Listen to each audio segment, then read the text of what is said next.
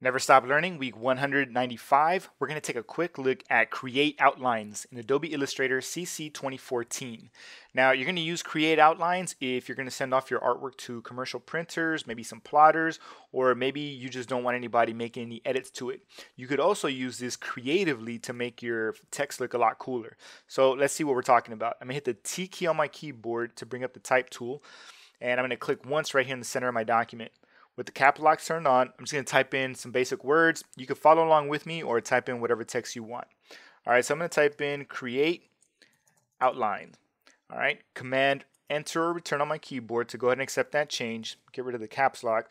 Now I need my text to be a little bit bigger, so I'm going to hit command shift greater than or the period key on my keyboard. And once I get it to the right size, I'm looking at the justification and it's set to left justified. So let's switch that to center. I'm gonna hit Command Shift C for center and we're good to go. Now I wanna change the font. So I'm gonna hit Command T. That's gonna bring up my character panel.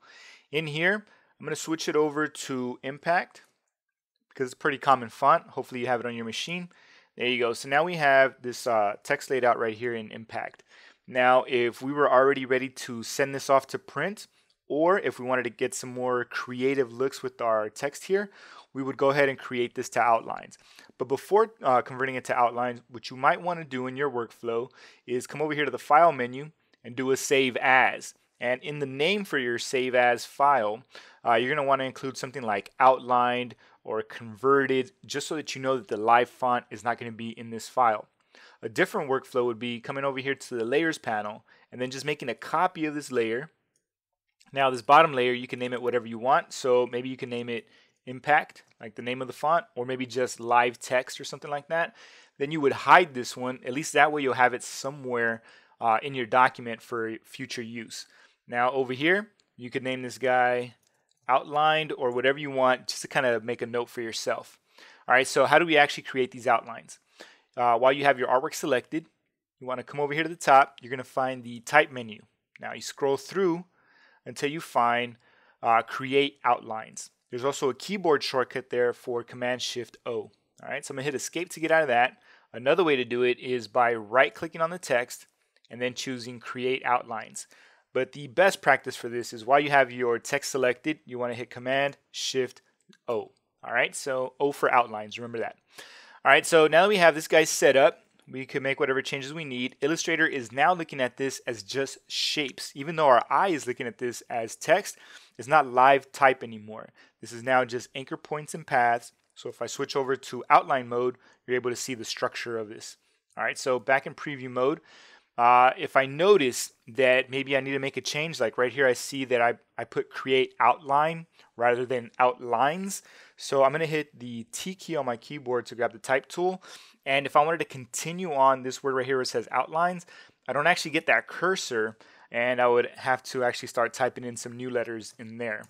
All right, so another way would be just deleting this layer, going back to my live text right in here, T for the Type tool, and right here at the end, I could go ahead and make the edit that I need. All right, cool. So I got this guy set up in here.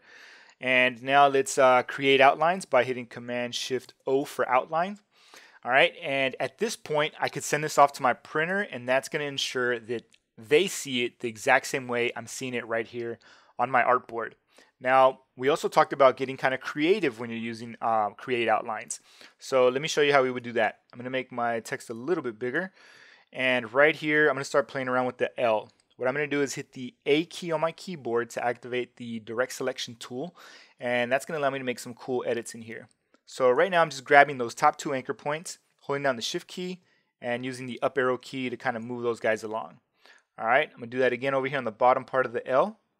All right, Shift, I'm hitting the arrow key for down right now. Next I want to target these two anchor points on the right. Shift and then right arrow a couple times until I get to the edge of this E right here. All right, we can continue to play around with this some more. So I'm going to grab the bottom portion of the T right here. And then I could grab this whole group right over here by just clicking and dragging, selecting that entire range. And there we go. So I'm able to edit this entire letter right here really quickly. Now we're not limited to just working with one letter at a time. These are just shapes. So we could just grab a range of anchor points right in here. And then Shift with your arrows, and you're good to go. All right, so you can continue to play with this as much as you want. Once you're ready to send this off, you're going to want to do a save or save as, and you'll ensure that your printer is going to see it just like this. Now, what happens if you send something off as live type? Let's see what they would see on their end. All right, so I'm going to come over here to the File menu, scroll down until I find Open Recent Files, and I'm going to open up this file that I was working on, Sews Your Face. So I'm working on a t-shirt design, and the text is going to say Sews Your Face. Now, I was actually on a different machine earlier.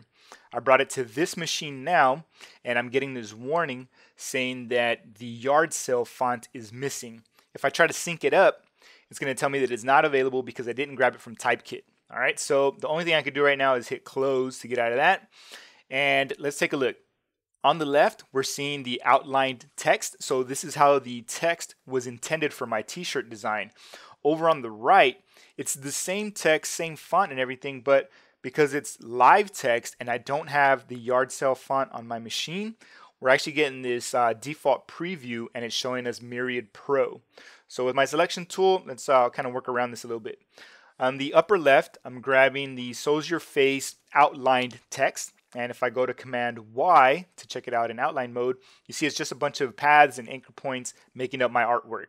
Same deal right here where it says outline text. I went ahead and converted that to outline as well. Now over on the right, it looks a little bit different, even though it's the exact same information.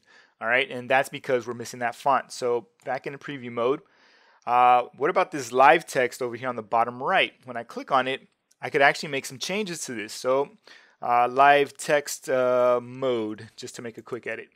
All right, now why are we able to make that change here and we're able to see it as it's intended? Well, if I come over here and tuck this guy away, Command T to bring up the character panel, it's showing us that we actually had microgramma on both machines. So the workflow is working out perfect for us right in here. If I select this artwork here, it says Sews Your Face, and it's all in pink right here. It's actually showing me Myriad Pro because that's the default, but check it out over here in the characters panel.